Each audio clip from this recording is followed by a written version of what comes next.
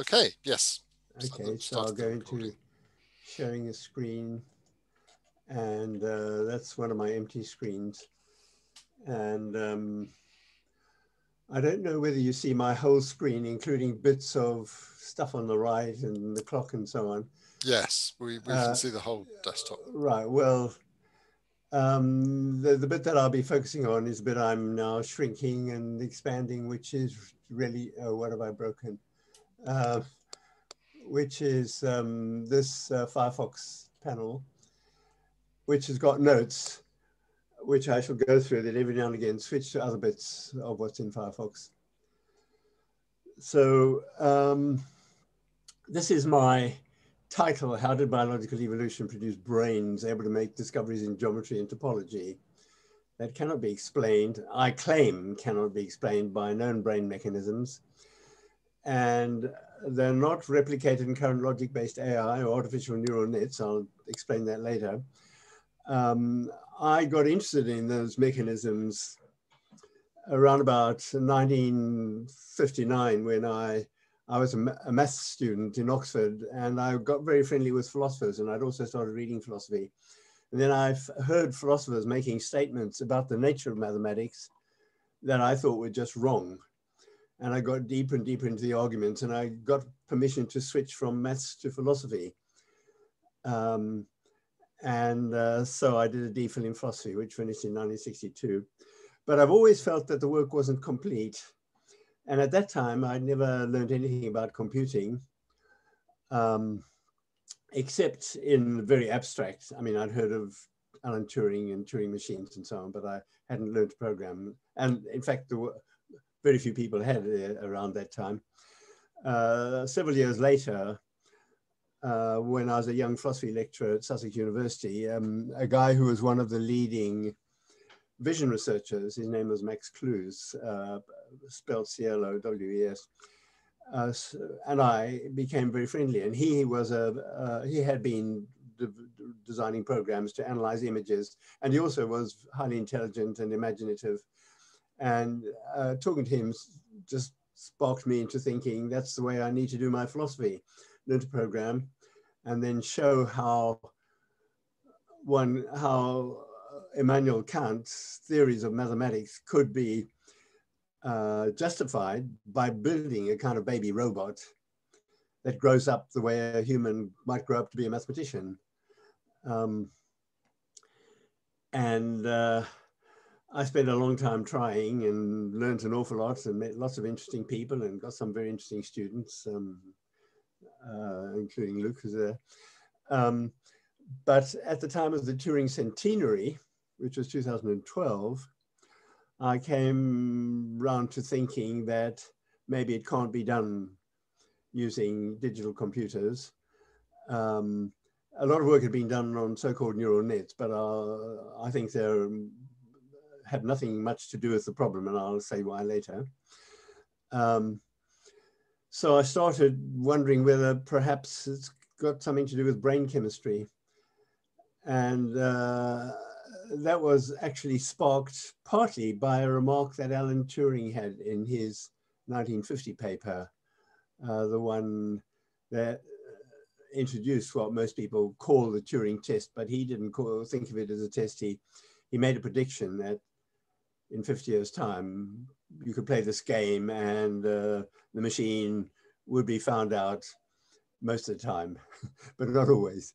It was a very weak prediction, and it more or less came true. But anyway, he died a couple of years after writing that paper. No, sorry, a few years after writing that paper. He died in 54. That paper was 1950. In 1952, he wrote a paper called The Chemical Basis of Morphogenesis, which is now very highly cited by physicists, chemists, mathematicians, but not many philosophers or psychologists or neuroscientists.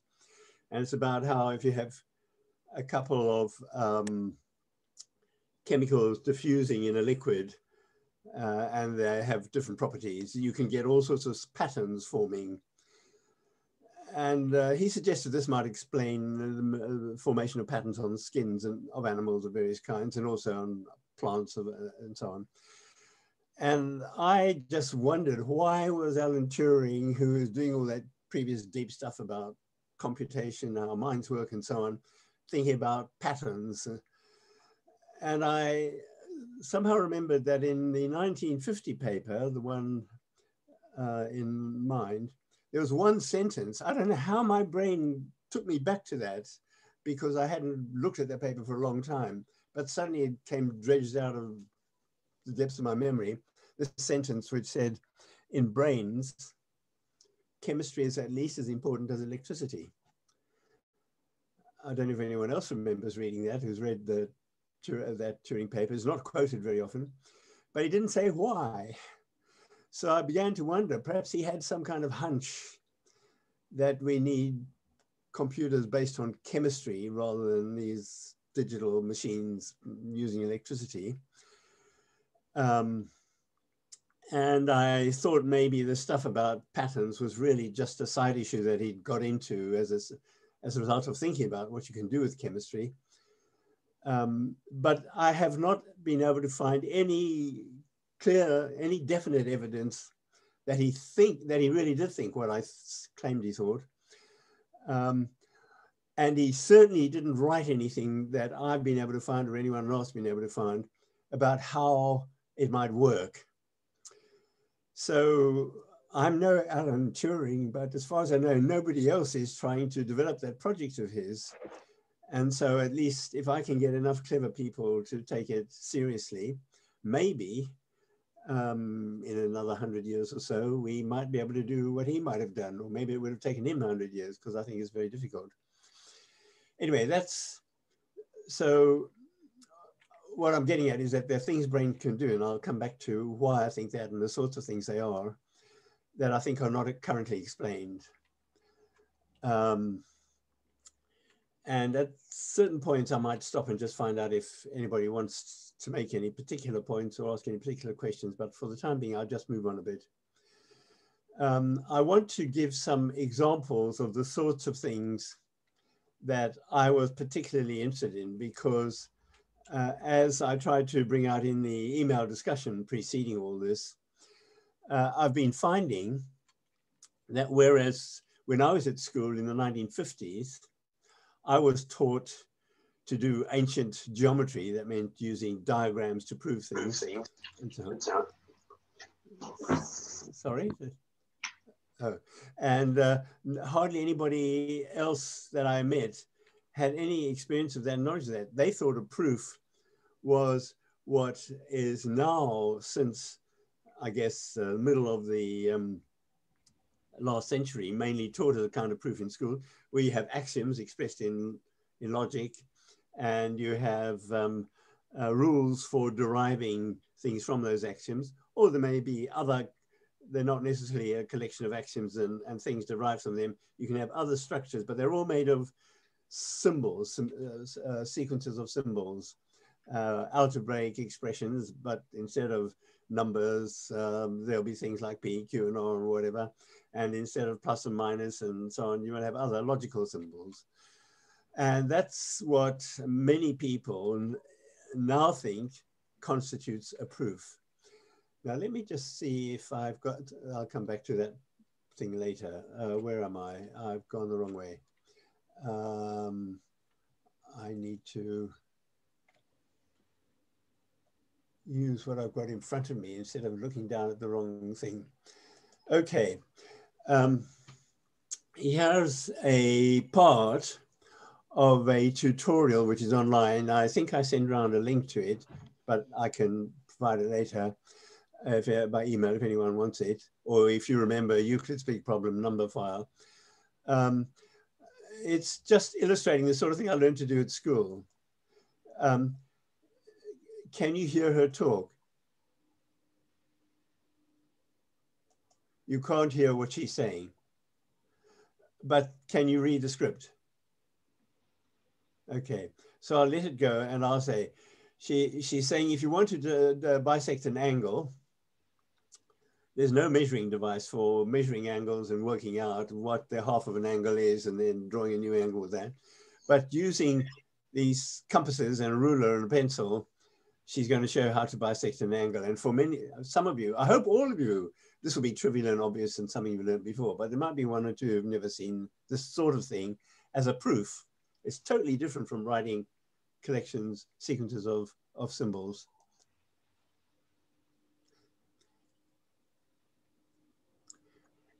She's going to bisect it. You can just draw a circle with the compasses.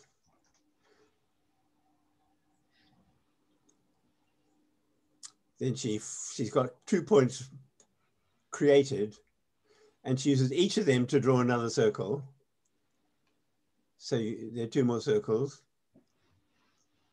You get a new point, and then you join them up. So then you can use some other bits of geometry to prove that because all of the circles have the same radius, and that means that various lines are the same length. For instance, this circle here has center over there, and it's got the same radius as this circle here. Sorry, it was center here, and this circle over there. And therefore, this point here is going to be the same distance to that center as it is to that center, because it's on the boundary of that circle and it's on the boundary of that circle. And therefore, you can say that line is the same length as that line. And then using that line, the same length, and you can show that they're both the same lengths as those 2 lines, because those 2 lines were, those lengths were formed by drawing a circle around here with center over there using the same radius. She just moves the compass around. That preserves the length. And then you use a little bit of extra reasoning to join these things up and prove that as a result, this angle must be the same as that angle. Anyway, I'm hoping that will be reasonably clear, even for people who've never studied geometry before. And she has a lot of other examples, all explained very clearly, very nicely in this video. So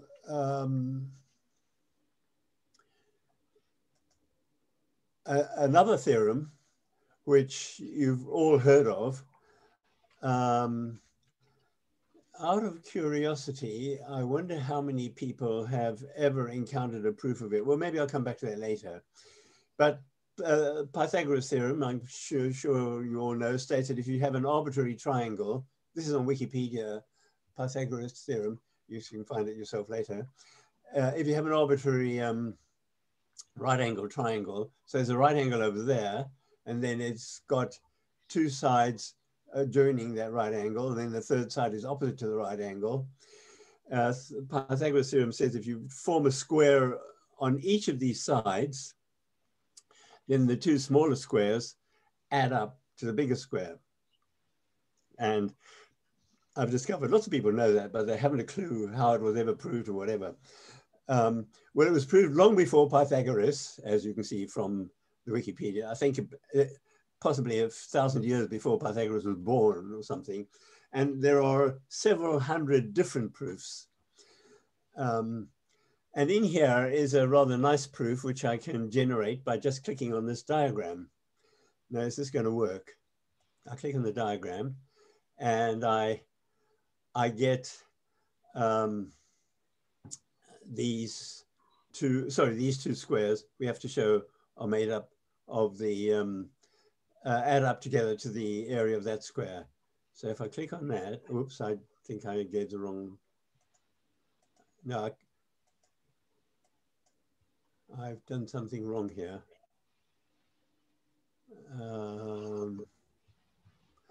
It's supposed to be animated. Perhaps because I'm showing it like this is not working. But what it does, or what you can do if you think about it later, is you can divide the squares in half and then move them around, and then you'll eventually be able to show that if the portions of the halves of these of this square and the halves of this square together can fit in that square and exactly fill it up. And I don't quite know why this doesn't now show the animation, but maybe because it doesn't like being shown in Zoom or something. So I will leave that for now, and people may be able to try it themselves. It's Wikipedia, Pythagorean theorem, and the diagram's on the right, and you get the animation if you click on it. At least I did when I tried earlier. The animation is a few images down from that. Ah, thank you very much. A few images. So I have to go back. No. Oh, this one. Is it going to work? Yep. There you see it happening. So we started with this, and we have C over here. Sorry, C squared over here. Over here. Let's do it again.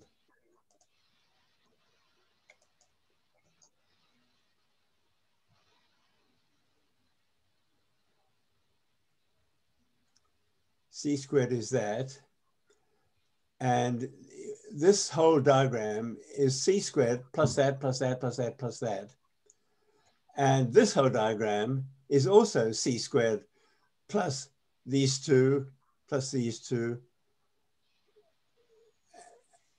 And if you, I'll leave it to you to look at it and think about it. But for now, it's merely just an illustration that you can have proofs that are not another illustration of a proof that isn't a sequence of formulae, but is a process in which you move diagrams around and to see which relationships are preserved. Sorry, if someone, I hear someone talking, but I can't hear what they're saying.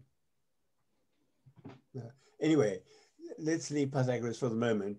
That was the proof. And I had rehearsed it earlier, and my brain's going soft. I just completely forgot that. I had to go down the Wikipedia page. Sorry about that. And thanks for rescuing me. Okay, so that is, you've now seen some examples of proofs that make use of diagrams as opposed to logic. And there are thousands of them. Well, I don't know how many, but a very large number of them. And they are enormous fun once you get into the hang of it. Discovering a new way of proving some theorem can be a great joy. I will see if I can give you one to think about. It's not a standard theorem. It's just something I stumbled across now. Where have I put it? Oh, yes. This is a picture, not a very good picture, but I'm sure you'll agree. It's a picture of a polyhedron, namely three-dimensional object completely enclosed in plane surfaces. So you can see a subset of the surfaces, not very well drawn here. And each surface is bounded by straight lines, obviously, and they have different shapes. These are triangular lines. Here's something else with 5 sides. And there are edges and there are vertices. And I'm going to ask a question, which you will need time to think about, and I'll leave it to you to think about later. If I take a saw, which is what that is, as you can see, I'm not very good at drawing, and you use that saw to produce a planar slice, that's to say you cut a plane through that polyhedron so as to remove exactly one vertex, say this vertex. So you could cut it through there, and you can see you can have cuts at different angles and different locations, all of which have the effect of just removing one vertex while leaving all these. But new things happen as a result of that cut. You remove part of the top of the thing, and then I'm not going to ask a question about what's left. The question is, what does that do to the total number of vertices? You've got some there around there. That one's gone. and edges and surfaces. So if you think about it, you will come up, and you may not be able to do it while I'm talking, and maybe I shouldn't even recommend that you do it while I'm talking, but I could leave it as homework and we can have a discussion on the Lug mailing list if you discover interesting things. But I've chosen that because it's not, as far as I know, it's not a standard theorem, but I think most people, after thinking about it for a while, can work out what the answer is to the question. What happens to the total number of vertices V, the number of edges E, the number of faces F, if you just do a planar slice and remove exactly one vertex. And there are possible complications, which I will, for now, I'll not go into. So, went the wrong way again. That's an example of the way in which, if you play around with diagrams and you can think about things you can do to them, you may be able to come up with things nobody else has thought of. They may or may not be things other people have thought of, but at least you have thought of them, you've discovered them. And if you work at them, you can actually find a proof for yourself. And when you're doing that, I hope you will agree, you are not simply starting from axioms expressed in the form of logical expressions or algebraic expressions and manipulating those symbols. You're doing something very different. And my suggestion is that those abilities to make discoveries in ancient geometry came out of deep ancient biological abilities that we share with, to some extent, not fully with any other species, but to some extent with various other species. And for example, do I have something over here to say about that? No, never mind. For example, some of you will have squirrels in your garden, and if you watch squirrels, they can do quite amazing things. And there are lots of videos which you can search for of squirrels defeating squirrel-proof bird feeders. So we have a bird feeder that is in a sort of rectangular plastic box which has got peanuts in it, and it's got suckers on the back of the blocks, and you can stick it in the middle of a window pane. And there's no easy way to get to it from the ground. And we've had squirrels eyeing it over many years. And a couple have shown amazing ingenuity. One in particular noticed that he could climb up the frame of the window on about a yard or so to the right of the bird feeder with a very narrow grip.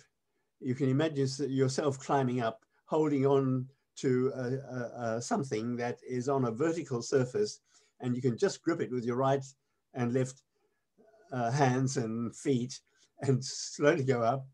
Anyway, the squirrel went up, and my wife managed to get a picture of it,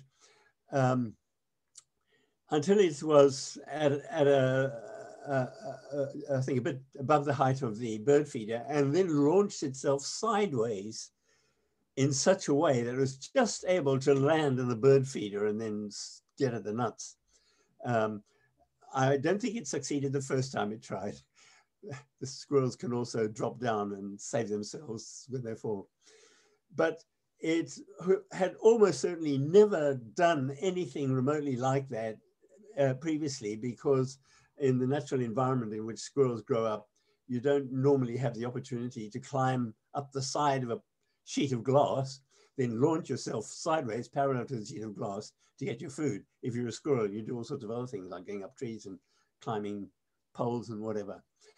Anyway, that's to me is an illustration of a claim that the ability of the ancient Egyptians and Chinese and Indians and Babylonians and others who made masses of geometrical discoveries and found proofs and constructions, those abilities are probably related to products of evolution in other animals that interact with spatial structures and can solve spatial problems.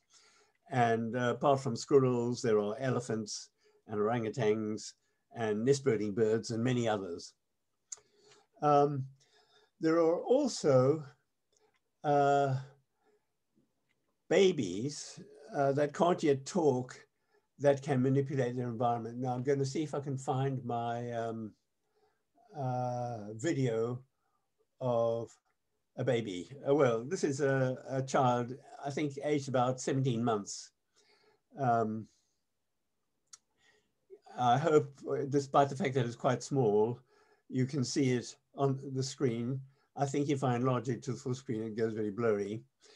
She had previously been at the far end of that carpet playing with a pencil and scribbling on bits of paper. And then for some reason, she stopped and crawled along towards where this bit of paper was, holding a pencil in her hand. And when she got to the paper, she got up on her knees, as you see her there, and picked up the paper. And at that point, I was watching, and I had a rather old camera, and I thought something interesting was going to happen. So I turned it on. And I managed to get this. Now I'm hoping you'll be able to see what happens if I just turn this on. She pushes the pencil through the paper. So that was effortless for her. You'd have to do a lot of training to get a modern robot to be able first time to hold a floppy sheet of paper and just push a pencil through it. But anyway, she did that.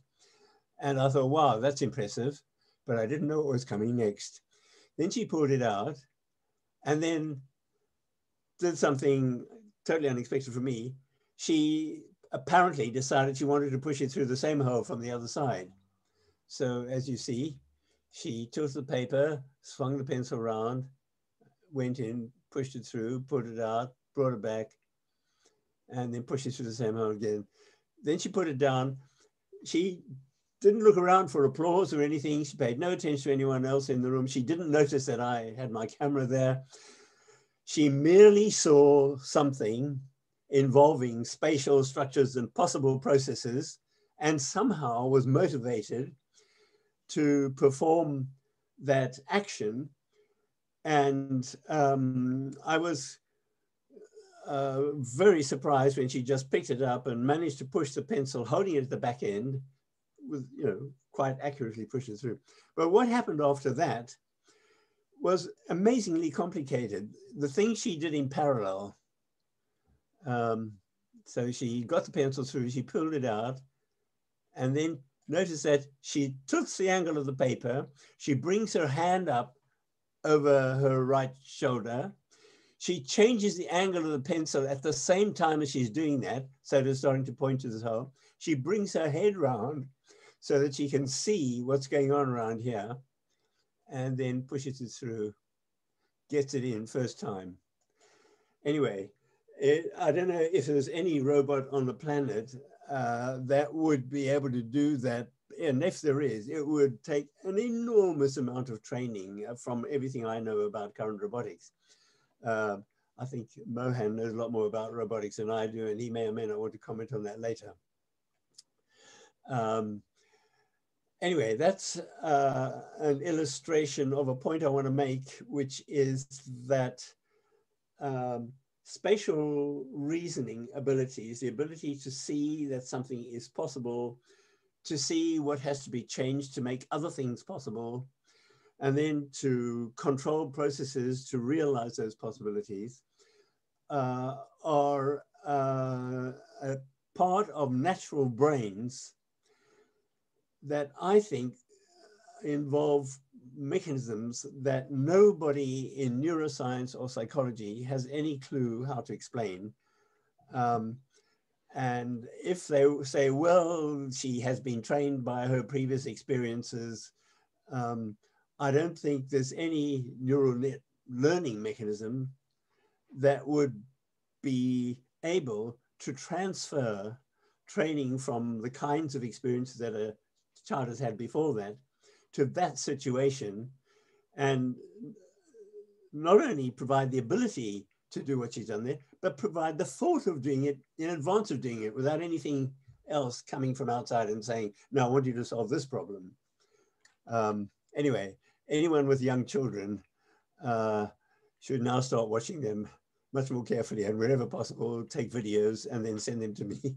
And often I have to watch a video 3 or 4 times and then realize something that's deep and important, which is not at all obvious when you first look at it.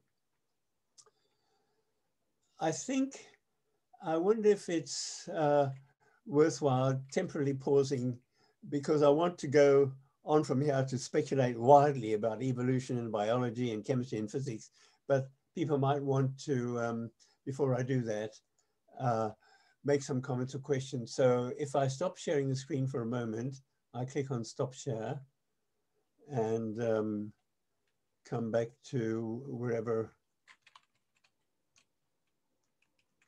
Yeah. Is there anyone who has any objections or wants to say anything? I watched that video with new eyes now. It's the best way to put it to what I might have watched before. It's there's a cute little girl playing with a pencil. Versus what's actually going on with it. I think when my brother comes on online at Christmas, he lives abroad, so just be seeing on camera like this, and he'll have my very young nephew with him. I should be watching to see what he's up to. Well, I think that talking to me damages brains and makes it people see things differently. And I hope that's happened to all of you. So we might get lots more. Was there anyone else who wanted to say anything? Or okay. And there are some comments on the right, and I'm not going to try to read them now. I don't know if Zoom has a mechanism for saving comments. But if not, I might be able to read them in the video when it's played back later. Okay, I will move into phase 2, which is wild and deep speculations about the universe and everything. If I can now go back to, it says speaker view, and I have to find my screen share. It's at the bottom. Where was it?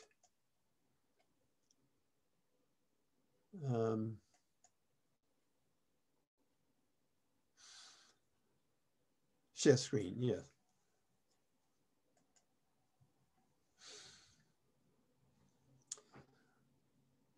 Right, now let me get back to my, where I thought I was going. Which one do I want to?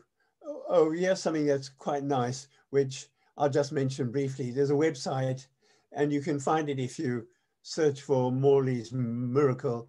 Morley, M-O-R-L-E-Y, discovered this amazing theorem, which I will demonstrate here, which said if you start with an arbitrary triangle and you trisect each of the angles, then where pairs of triangles meet, you get 3 points.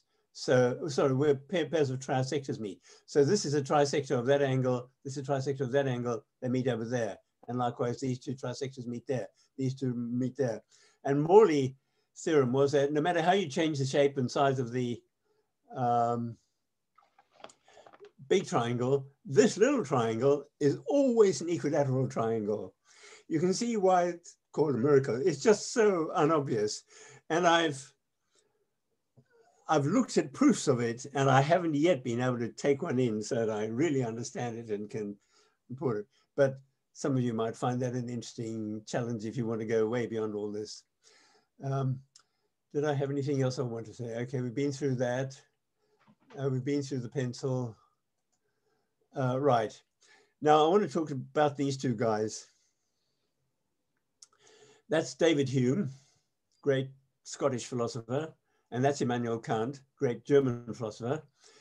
And David Hume, I'm sure they both studied Euclidean geometry. It was a standard part of mathematical education for many years, until very recently. And I'm sure they were both very highly educated. Anyway, David Hume, great philosopher, came up with a view about knowledge, which essentially said there are exactly two kinds of knowledge. Namely, there's empirical knowledge, which you can get only through sensory mechanisms. You have to go and observe and measure and weigh and so on and see what happens in the world, call those matters of fact and real existence. Or else you can look at definitions and see what follows from them. You call those relations of ideas. And an example would be all bachelors are unmarried. If the definition of a bachelor is someone who's a male and has never been married, then it's trivially obvious that all bachelors are unmarried. If a definition of a brother is that it's somebody who's got a sibling, a male or female sibling, then you know what a brother is. Now, if you put the two together, you can talk about bachelors who are brothers of someone. They will be uncles, so it'll be bachelor uncles. And now we can consider this sentence: no bachelor uncle is an only child, which is my invention. But I leave it to you to think about it. But you can easily, I hope, work out from the definition of bachelor and uncle and having more than one brother, having a brother or sister being incompatible with being an only child, you'll be able to prove that no bachelor uncle is an only child, just using definitions and logic. So that would be an example of what Kant called an analytic proposition and Hume called relations of ideas. They're essentially true by definition plus logical reasoning. And Hume said there's only two kinds of knowledge. There's a knowledge like that, that's relations between ideas. And then everything else is empirical. You've got to go and measure it. You have to look at matters of facts, and you have to go and use sensory mechanisms aided by measuring devices and so on. And he said, if anyone claims to have any knowledge that is not true by definition in this sense, and it's not based on observation and measurement and plus some reasoning, then he says, it is nothing but sophistry and illusion. He was thinking of a lot of religious writing, theology, but also philosophy and metaphysical writing. And Immanuel Kant said, no, that's wrong, because he thought about this and it made him realize that there's mathematical knowledge. And I have this evening been introducing you to examples that I think Kant would have regarded as mathematical knowledge that is not just based on definitions plus logic and observation. It's based on a kind of reasoning that goes beyond logic and beyond empirical observation. And it involves the spatial reasoning that we've been getting in these examples with triangles and whatever. So Immanuel Kant wrote that, but he also said he thought it would be very difficult to explain how human brains do this. In fact, one of the paragraphs in his Critique of Pure Reason says that it may be that it's an art that will be forever concealed in the depths of the human soul. That's a translation from German. Anyway, so he spotted that there is this kind of thing, but he was pessimistic about our ability ever to understand it.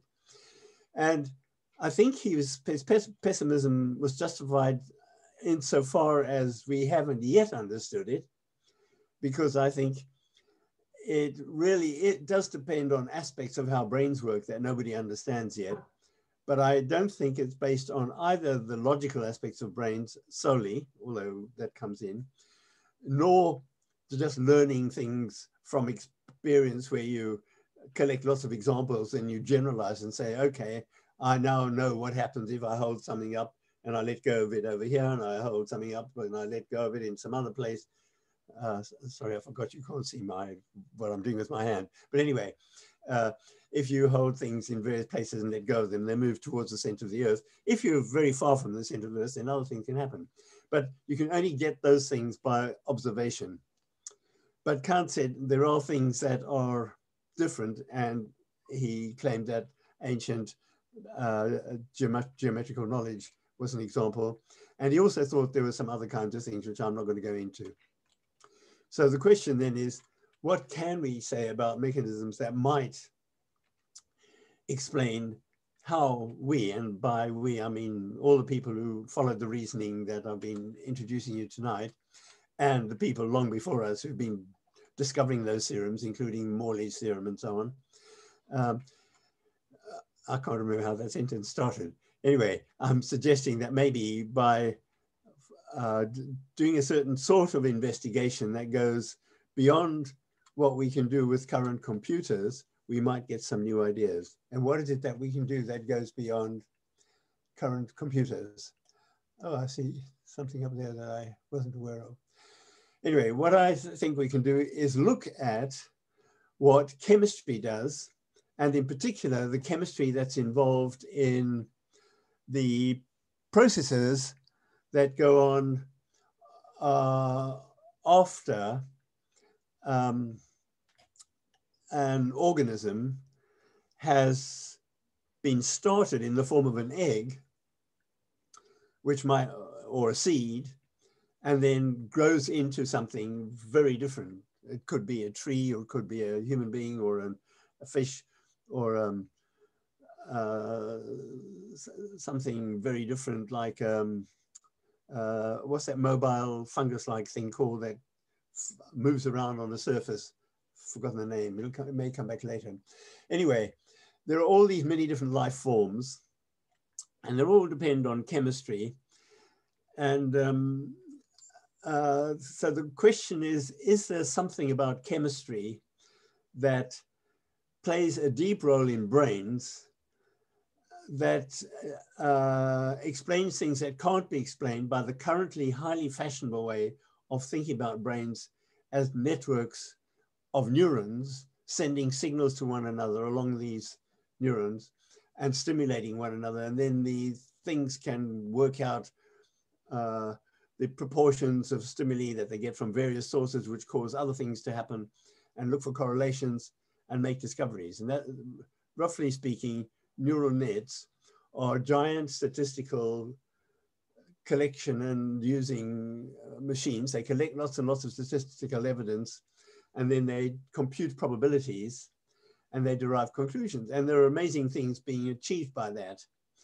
But the one thing that cannot be achieved by collecting probabilities, collecting data and finding ratios and deriving probabilities, one thing you can never do is discover something that's in Kant's category of things that are impossible or necessarily true, and which aren't explained by David Hume's reasoning by logic and definitions, but explained by the thoughts of spatial reasoning that I've been foisting on you in all these earlier examples, where you can see structural relationships, work out consequences, and the way that little girl, the baby, was able to do. She clearly knew something about what was going to happen before she did it, because, for instance, when she pushed the pencil through the hole, she didn't look under the sheet of paper or something. She knew exactly how to rotate her head, her arms, and everything else to see what was, where the point of the pencil would be coming out. And many people have come up with conjectures, mathematical conjectures, where they've had ideas about what they will see if they do something, and they might find it in certain cases that they try out, but then they've gone beyond what this child has done, and they've been able to come up with a proof, and they've taught it to their students and so on.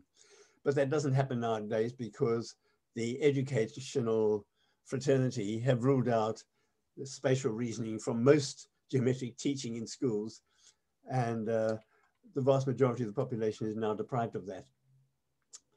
Sadly, I guess there are some schools that are exceptions, and schools in Eastern Europe, I gather, some of them anyway, are also exceptions. Right, so what can we say about brain chemistry? Now, these are pictures of lots of chicks. If you look at an egg, a chick egg, it's got a shell, and if you break it open, you won't find anything remotely like a chick. it may be a fertilized egg, in which case deep down inside it, there'll be this tiny fragment of the egg that's got DNA. And then it's surrounded by all the other stuff. And somehow, if a mother hen sits on that chick, or nowadays, I was going to say cold-bloodedly, but that's not the right word. But anyway, nowadays in incubators without any mother hen, you can have the babies, the chicks, the eggs kept for a while. And after a while, chicks start bashing the shell from the inside because of these things, because chicks form in the egg, and they come out looking like these creatures. And not only do they have these, lots of fluffy feathers, beak, eyes, and so on, and a couple of feet, they also have capabilities. They can come out and walk. They can walk towards the mother pretty soon after birth. They can also pick for food. And the same is true also, of course, of ducks and geese and many other kinds of birds. So that raises a question: what on earth was going on inside that egg? We have tiny fragment of matter with a rather complicated bit of chemical stuff at the beginning, which we now know, Kant didn't, and I mean, it's only been known during the last century, has this molecular stuff, DNA and other stuff, and somehow all the chemistry in there is able to reorganize itself and assemble new and increasingly complex structures, going through a whole lot of different processes. There must be different sorts of processes. There are initial processes of just getting the thing going, maybe within a single cell, but obviously pretty soon there are going to be lots of different cells.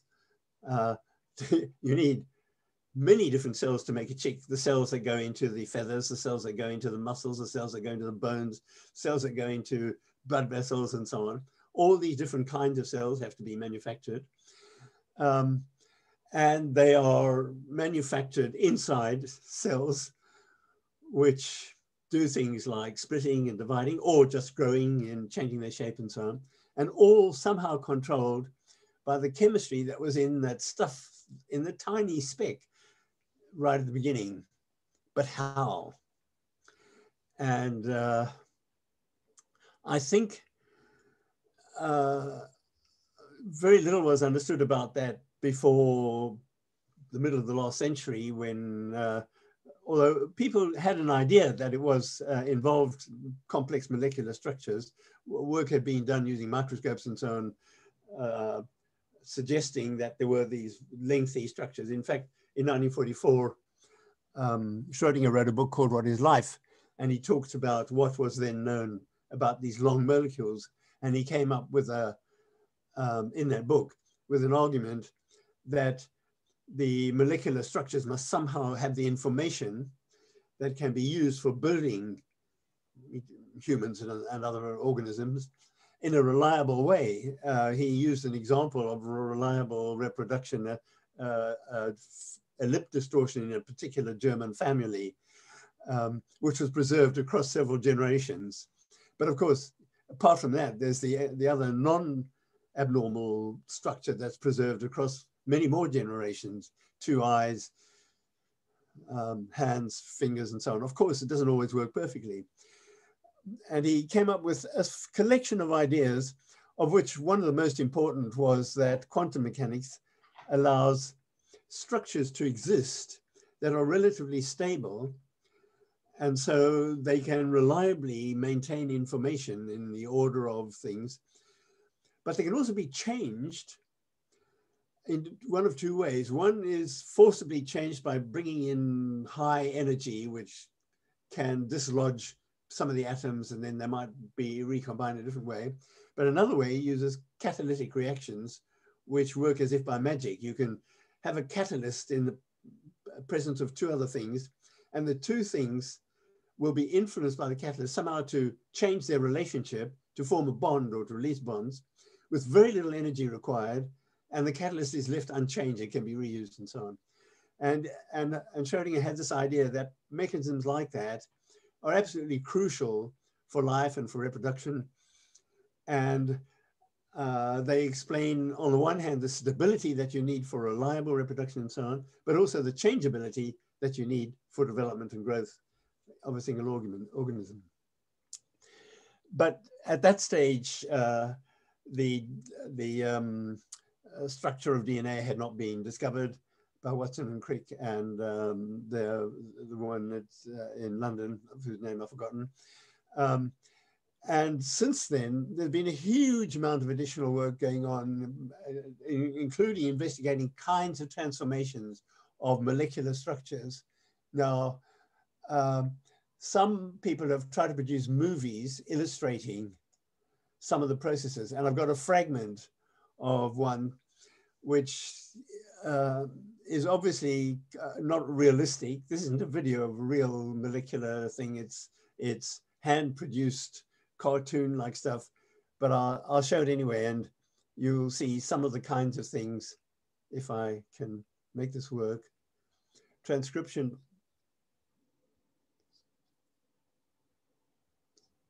Can anyone hear what that's? Okay, that's not coming through. It was just talking about, you have a coding strand and a template strand. And these are coding strands. Transcription starts. So there's a particular site that's used for starting transcription. And at this stage, there must be other molecular structures that are quite complex that can initiate the transcription.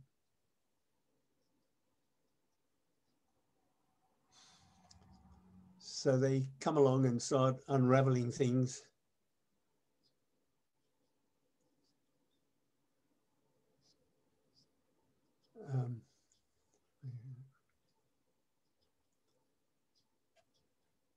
So there's something going on there.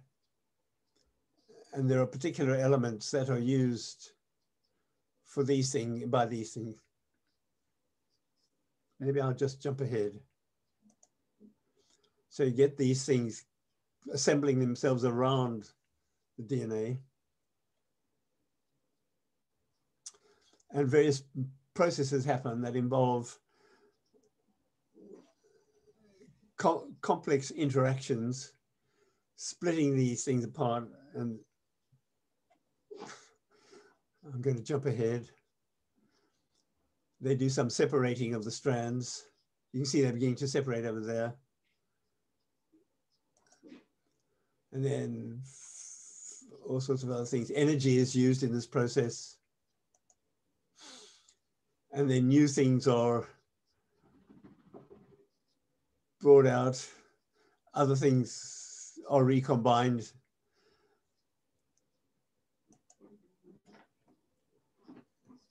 Anyway, I'm going to stop there because I will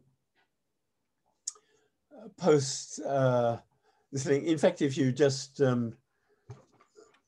if you remember that this is Oxford Academic and transcription processes, mRNA synthesized from a DNA template, you'll be able to find it. But I'll post a link through the Lug mailing list later on. So, and there are lots of things of that sort going on. There are also some videos taken with enormous difficulty of actual, using very powerful microscopes, actually observing some of these processes going on in real molecular transformation there. But it's harder from those things to get an idea of what's going on. So where have I got to now? So the idea that I'm going to offer you is that Turing may have had some of that in mind when he wrote in 1950 in brain chemistry is at least as important as electricity. He may have been aware of some of the research going on in Cambridge. I don't know if Watson and Crick were already doing things. They probably had started, although their main publications came out in 1952. But Turing doesn't actually elaborate on this, as far as I can tell, in anything he wrote that was ever published, or any notes that other people have later discovered, or any of the discussions at the Ratio Club that he was a member of. But my suggestion is that he had ideas about the possibility that the combinations of processes of locking and unlocking and moving around might be important for intelligent animals in ways that go beyond what you can do with digital computers and Turing machines. He had previously in his thesis stated that there's a difference between mathematical intuition and mathematical ingenuity. He didn't say what the difference was, but he said mathematical ingenuity can be replicated in computers.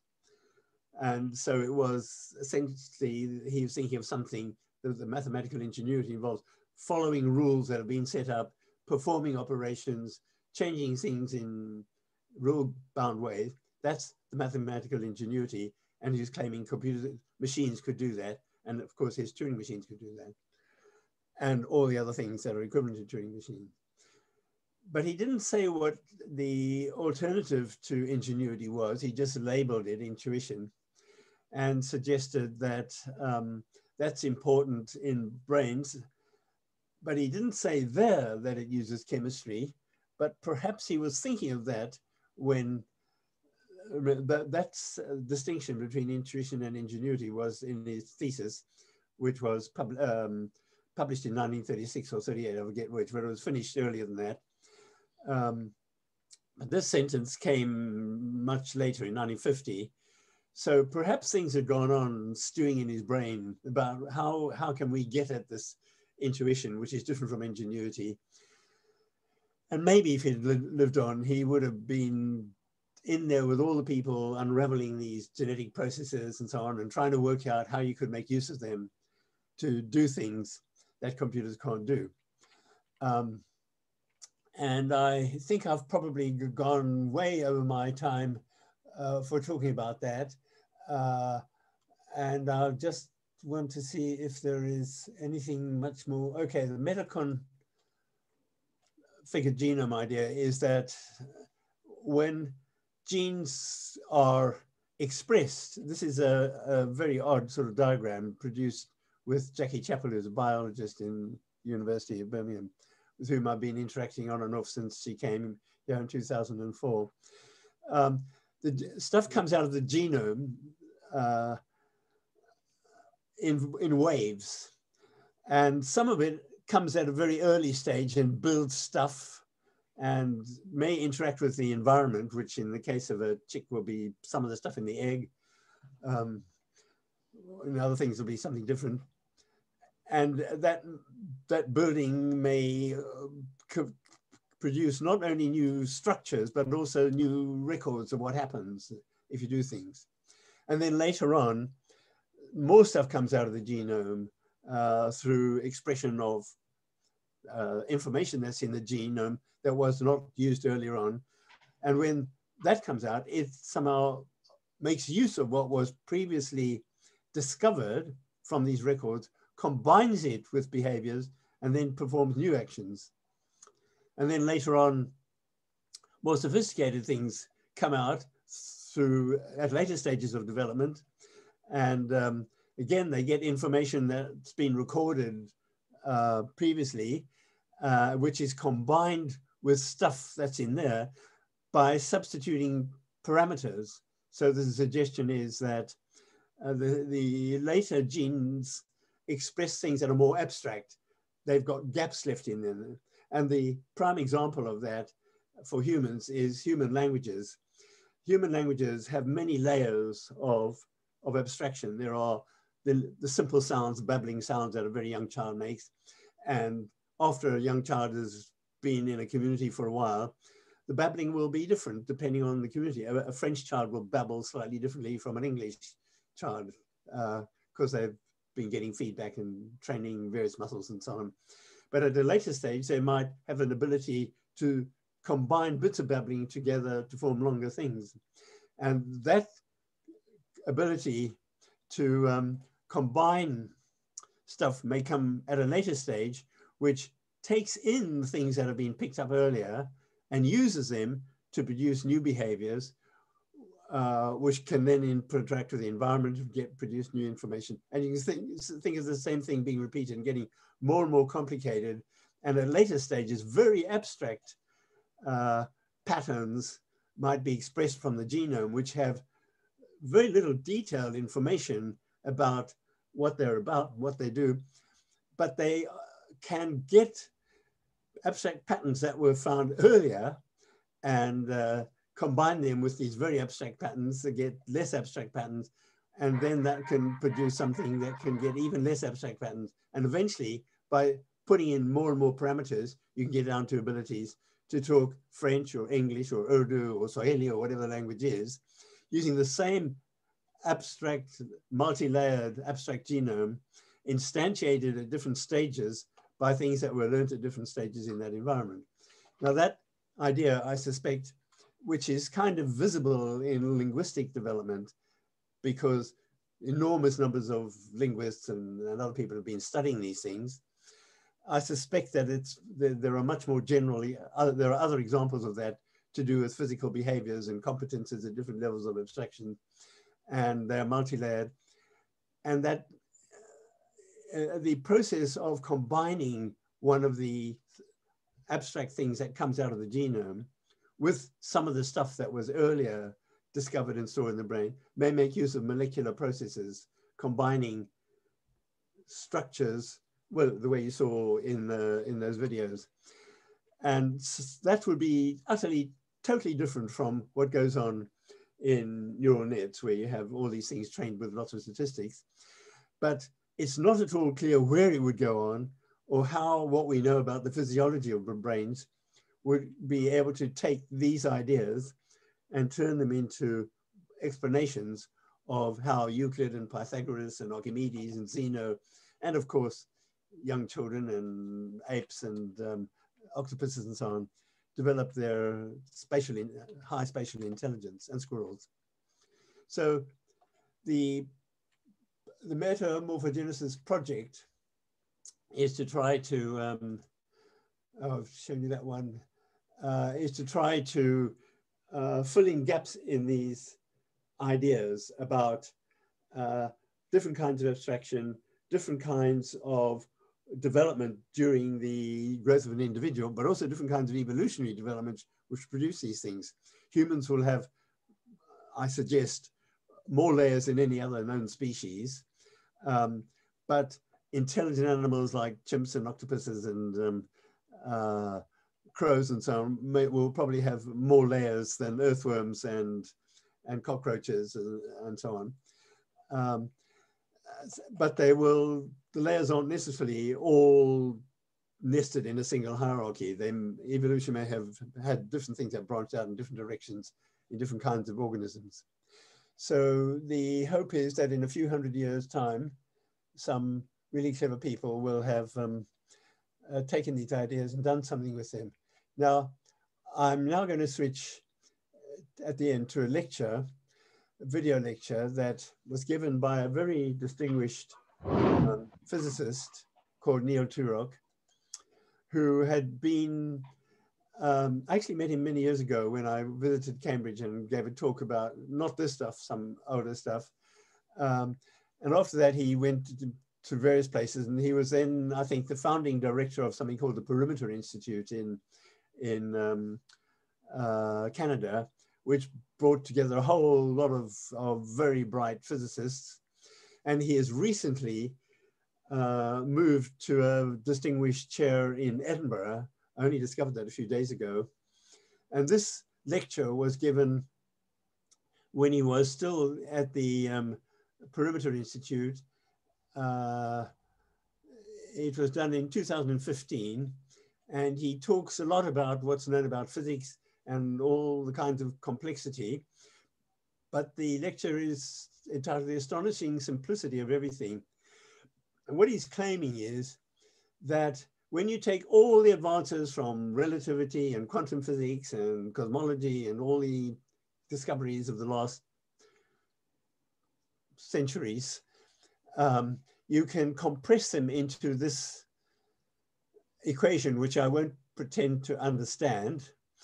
He talks about it in the lecture and talks about where the bits come from, and says all known physics comes out of that. And they give all kinds of things, the masses of neutrinos and things about dark matter. And if you think of something that looks a bit like this, how's the lecture going? You can't hear him. No, I thought this might change in some way. But anyway, it just looks much too simple to be an explanation of everything in the universe. Now, my suspicion is that maybe it isn't, that there may be things that go on in the processes that I've been talking about inside the developing egg that the physicists haven't looked at because they're not interested in those things. They don't play around with chicks, and crocodiles also come out of eggs, let alone other animals and so on.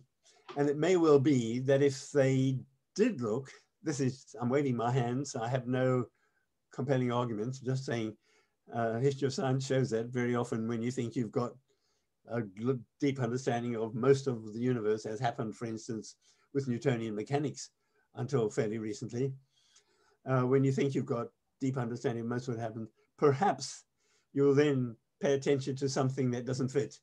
And maybe those processes of assembly of new structures, and not just physical structures, but capabilities, reasoning abilities and so on, in the processes of development of an organism that I've been waving my hands about, perhaps will require something to be added to all this. But I can't say any more than perhaps, and it's pretty arrogant of me to suggest that someone as bright as that might have actually missed something in physics, especially someone who gave up physics many years ago and has lived very little since. Okay, so I think I've got through a lot of the detail, perhaps too much detail with not enough clarity. And I'm now saying that neither logic-based nor deep learning in neural nets can match, logic-based AI nor deep learning neural nets can match the kinds of things that we see in biology, including the spatial reasoning, not only of the ancient mathematicians, Euclid and Archimedes and Pythagoras and Zeno and all those people, and they were on different continents. They weren't just ancient Greeks and Egyptians, Babylonians and Indians and Chinese. And I think a lot of them independently discovered Pythagoras' theorem and proved it in different ways. I'm suggesting that the kinds of mechanisms that made all those things possible may be totally unlike anything that we have in current AI. And therefore, that raises deep challenges about whether we can extend AI or whether the only way to get those extra mechanisms is in living organisms, which would be an interesting discovery if it's true. Okay, so coming back here, I have a stop share. And where's my... Yeah, we are. And I will, I guess, let Charles take charge. Have I got to do anything more? No, I think that was very good, Aaron. It really, I enjoyed it, and I think, I don't know how we do this on Zoom. Well, I can't hear everybody, but I've now switched to gallery mode, and I can see quite a number of smiling faces, one or two looking mildly skeptical, but that cured that one. Anyway. Yeah, questions? Yes, I'm willing to listen if anyone wants to say anything. I have one curiosity. Obviously, can you hear me? There's someone speaking with a rather muffled mic. Hello, can you hear me? I can hear, yes. Okay. I had one curiosity. Obviously, neural networks are inspired by the way that the brain is wired. But I was curious, do you have an idea of how many neurons are in the human brain compared to how many sort of nodes would be in a typical neural network?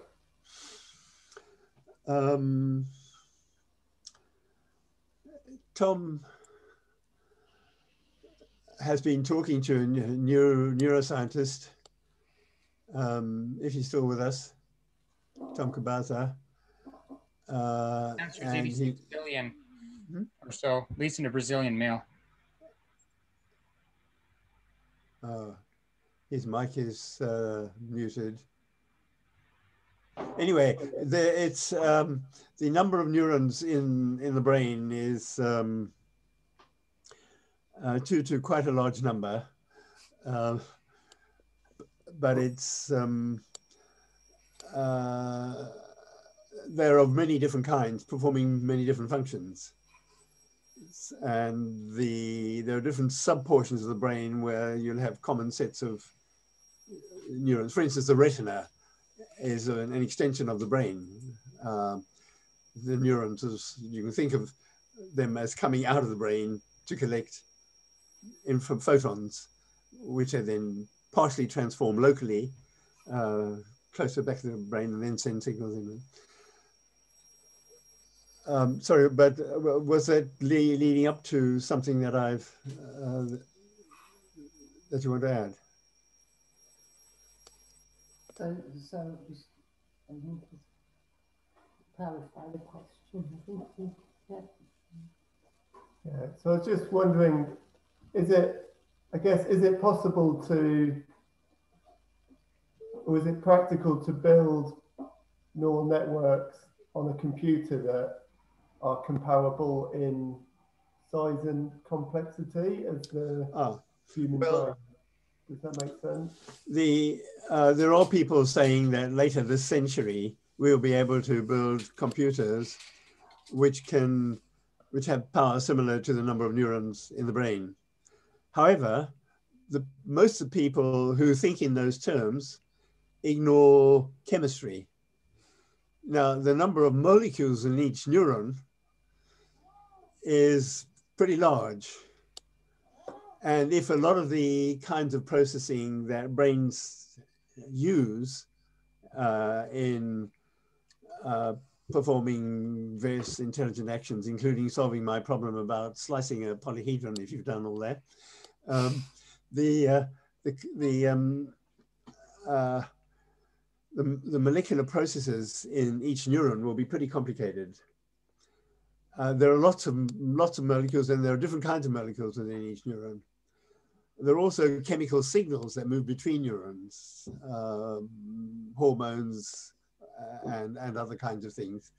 But those chemical signals between neurons will be relatively slow. They may affect things like how sleepy you are, or how hungry you are, or something, or whether something needs to change its distribution of resources in the body or whatever. But if molecular processing plays a role in reasoning, in solving problems, it will almost certainly have to be within each neuron. And within each neuron, I should have looked up numbers before we come, before this talk, but there will be, I would guess, hundreds of thousands at least of molecules per neuron. And if there are millions of neurons in a brain, that means there are going to be lots and lots of molecules doing things. And there may also be things going on that Roger Penrose, some of you may have heard of him, he's a very distinguished physicist. He's recently got a Nobel Prize at last, should have had it today. And he's been claiming for some time that the things that go on in brains are not explained either by standard computers. And I think many of his examples are similar to the examples I've been using. He came up with geometrical examples totally independently, as far as I know, whereas I was inspired by Immanuel Kant, so mine weren't quite so independent. But he was a brilliant mathematician, and he naturally got involved in thinking about structures and how you reason about them, and was able to start thinking about how whether a computer could do the things that he personally was doing. And he thought what he knew about computers made that seem impossible. And that was what led him to publish a book called The Emperor's New Mind, which was published in about 1989, and caused a real stir because he was saying computers aren't going to be able to do enough. And he waved his hands in the book. And then he was contacted by a neuroscientist called Hameroff in California, Stuart Hameroff, who said, oh, I've got a theory about how things work in brains in microtubules, which involve quantum processes, and maybe those will enable you to do what you want. And of course, Penrose was very interested in that, and they kept on interacting. And the way it looks to me is that Hameroff keeps on saying, and I think what Roger is talking about can happen in these microtubules. And then he waves his hands a bit and assumes that Penrose is going to explain how microtubules do it. And Penrose doesn't commit himself. He says he thinks it's got things to do with chemistry and quantum processes, but he doesn't yet know how. But maybe they've got something to do with Hameroff's microtubules. So there's a bunch of ideas floating around there which are saying hello to one another. But as far as I can tell, they haven't engaged in producing any argument that I can understand that amounts to an explanation of how Euclid or Zeno or you, when you followed these proofs, how you're able to do those things. So there may be other people that I don't know of who've gone further than them, or it may just be that Penrose has actually produced explanations that I've failed to understand. If any of you do find out anything about that and can make sense of it, I'll be delighted to hear from you. Anyway, I think that's the most I can say in answer to that question. Has anybody got the answer to the slicing the polyhedron? I think I saw Ellis with a pencil and a piece of paper when the question was asked. Well, okay, so what happens to the number of vertices, edges, and faces when you remove exactly one vertex? So you're going to add one extra face. You're going to add one extra face. A very big one. You get a big face. Well, I mean, you go on to infinity, right? Because you open it up. No, you leave it closed. Sorry, it's a solid polyhedron. I should have said that. So when you slice off one vertex, you're left with a new solid polyhedron. So you only get one new face. Okay. So, and I mean, I'm assuming from that, we can then work out how many edges and vertices we have. But okay, has anyone actually worked it out? Oh, don't Ellis? Yeah, anyway, there's no point in my switching to the other thing, you won't see it. But it's not too hard to think about the number of edges that get cut and the number of faces that remain, even though they're made smaller. And I think someone's already said you get one new face. And from that, you can work out a formula. And people find that not very difficult. And all I'm saying is that the fact that brains can do that, even brains of people who've never previously studied Euclidean geometry, they take a little bit of introduction to learn what a polyhedron is, and then they can start thinking about it. They can use the form of reasoning that the ancient mathematicians used in the distant past. We've all got it, and you can use it without any special training if you're given enough stimulation. But I will add one thing, that 2 years after I came up with that problem, and I talked to many people about it, something happened to me. Someone made a comment which made me think again. And I realized there was something I had missed. And I'm not going to tell you what it is, but if anyone thinks about it and wants to send an email message to the Lug post. So you first will find an answer. And then if you think about it some more, you may find another answer, but it's a very special case. I've probably given it again away. I guess with a lot of these geometrical proofs, it's difficult to know that you've covered all bases.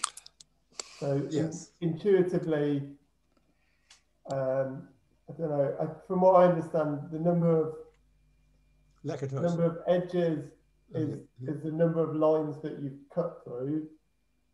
And the number of vertices is the number of, you add on the number of lines you've cut through minus 1, because you've taken one vertex off. But then, so that's my intuitive thinking, but I don't know if I've covered all bases, and there might be counterexamples that I think you can't cover that unless you have I guess, a more thorough mathematical proof. Right. Well, I know only one counterexample, but it doesn't make much difference to the answer. But there is some history to this. Some of you may have heard of a philosopher of science and philosopher of mathematics called Imre Lakatos, Lakatos. There's a building named after him at LSE, the Lakatos building. Oh yes, if you can see Luke's image on if you go into gallery view, he's holding up the book by Lakatos called Proofs and Refutations. And a very excellent, famous mathematician called Euler, some of you will have heard of his name, produced what was called Euler's theorem, which was a theorem about polyhedra without any slicing. It was just, if you have any solid bounded by planar faces, where the planar faces meet at straight edges, and then some of them, those edges will meet at vertices, and the whole thing is completely enclosed. He proved using a geometrical argument, which involved transforming the thing through a whole collection of operations, which I'm not going to try to go through, that in all cases, V minus 2 plus E equals F. Vertices minus 2 plus edges equals faces, or you can write that in different ways. I think I've got the formula right, but it doesn't really matter. The point is that he produced a proof. And then someone found a counterexample. One counterexample is a cube. So you can't see what I mean. Maybe you can if you've got a cube, which has got another cube stuck on one face in the middle of it. So you have one cube growing out of another cube. And one of the steps in Euler's proof requires all the edges of the polyhedron to be connected via other edges. But if you stick a cube on top of on the middle of a face, then the new cube will form edges where it meets the face. And those 4 edges will be connected to edges in the cube that have just been added, but they're not connected to any of the old edges. It's just gone into the middle of the surface. So that bit is disconnected, and therefore part of the proof that Euler gave breaks down. And then other people found other counterexamples. For example, if you start with a cube and then you drill a square tunnel through the center of that cube, through going in at one face and coming out in the opposite face, you have a polyhedron. It's bounded completely by planar faces that meet at straight edges and so on, satisfies the standard definition of a polyhedron, but it's not convex, and it's got this hole through it. It turns out that one of the steps in Euler's proof involved cutting a hole in the thing and stretching it out flat and then doing things to the lines that you get. Well, once you've cut a tunnel through a cube, there's no way to cut out one face and then stretch it out flat. You'll always have the problem of this extra tunnel joining one face to another and not being flat, and therefore the proof broke down. So what that illustrates is the comment that I think the previous speaker in a window labeled Jenny waving a hand, the comment was that you can have mathematical proofs and mathematical geniuses making mistakes. And these mistakes often can lead to, when they're discovered, can lead to a modification of the original proof or the original theorem and a whole new branch of mathematics to deal with the new cases that have been discovered. And so that's one of the ways, the ability of human mathematicians to make mistakes and not to notice features of what they've already studied that can generate new mathematics. And that keeps on happening in the history of mathematics.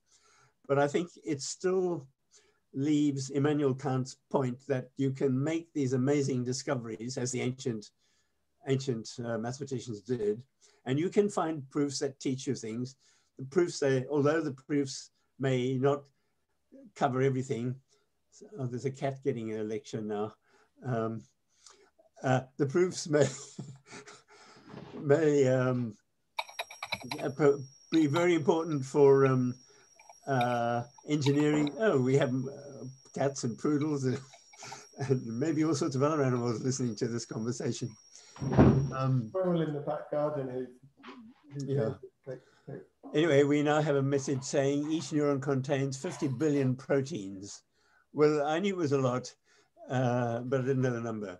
So it's going to take some time. And if there are millions of neurons, it's not going to be this century or next that we're going to have enough digital switches. And in fact, it may be that the sizes of the components, the minimal size of a digital electronic switch is so large compared with the space you need for a chemical bond that can be on or off, that you might not even be able to fit enough